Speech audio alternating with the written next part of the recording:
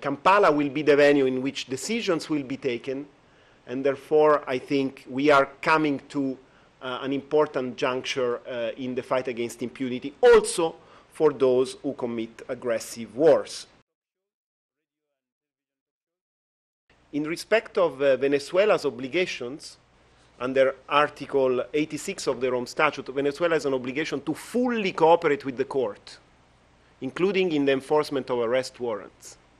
So that's the obligation of Venezuela if Bashir or other persons that are under charges pending from the ICC,